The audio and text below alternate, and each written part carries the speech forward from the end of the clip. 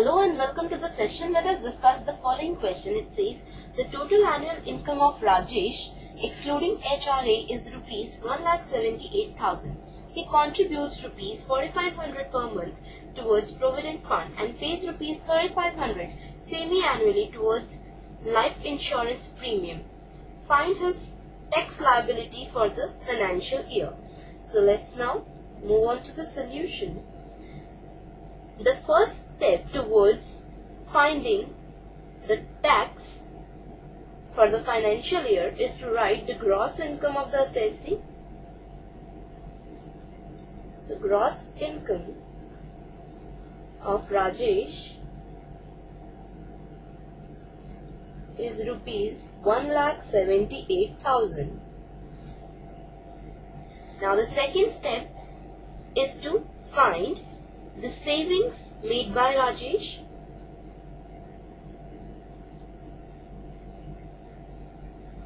He contributes rupees 4,500 per month towards Provident Fund.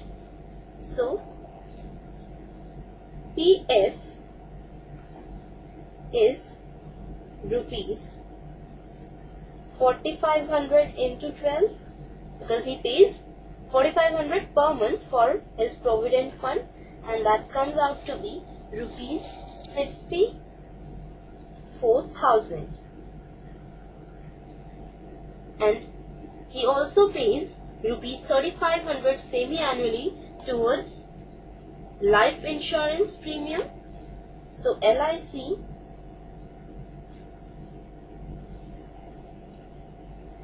or the life insurance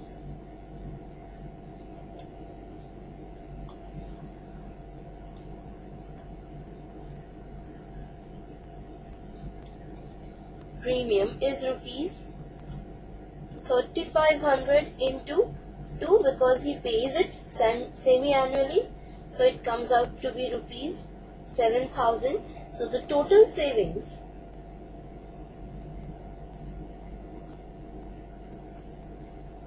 is rupees 54,000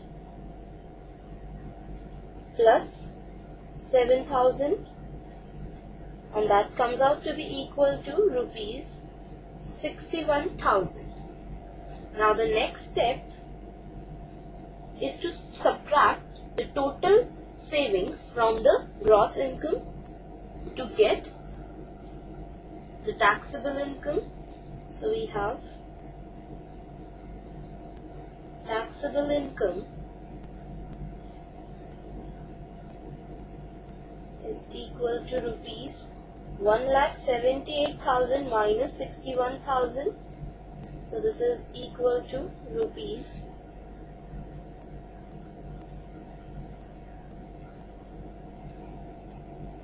1,17,000. Now the next step is to calculate the tax payable on this taxable income. Now from the slab we can see where the taxable income exceeds rupees 1 lakh but does not exceed rupees 1,50,000, then the rate of tax is 10% of the amount by which taxable income exceeds rupees 1 lakh. So now we find the amount of tax .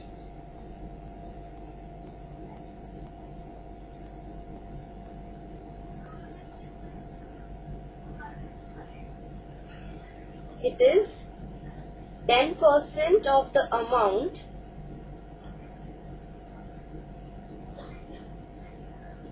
by which taxable income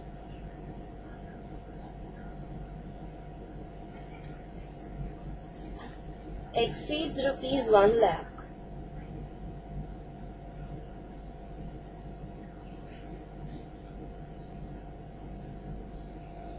So this is equal to 10%, 10 by 100 of the amount by which taxable income exceeds rupees 1 lakh. Now the taxable income is 1,17,000.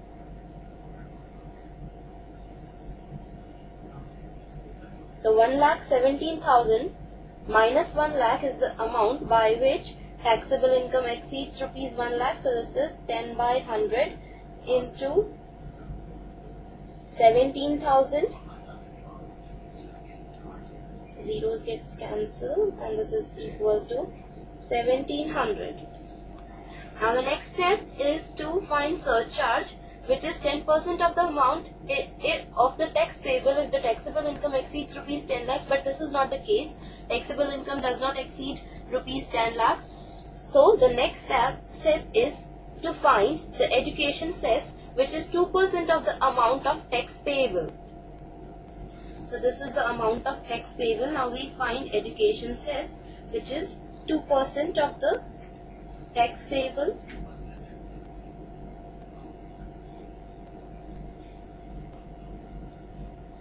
So it is 2 by 100 into 1700. So this is equal to rupees 34.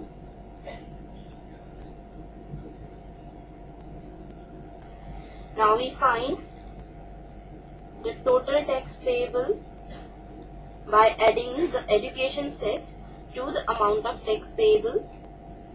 So this is equal to rupees 1700 plus 34, which is equal to rupees 1734. Hence, the tax payable or the tax liability for the financial year is rupees 1734.